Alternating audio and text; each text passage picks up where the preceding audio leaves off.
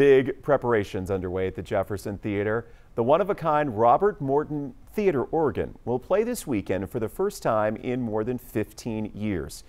Many of the organ's pipes were damaged during Rita in 2005.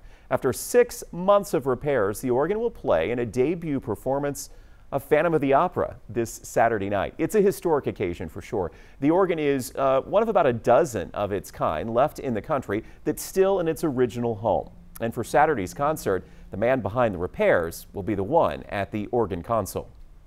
There are some organs and places that are weak and apologetic. Not this one. It's a real thriller, and it always has been. And it's too bad that it got rained on and damaged, but now it's back full speed ahead, and it's a real barn burner. That concert happening Saturday night at the Jefferson. The doors open at 6. The show is at 7. Tickets are $10. You can buy online or at the box office the night of. History in the making, and we are excited to share it this weekend.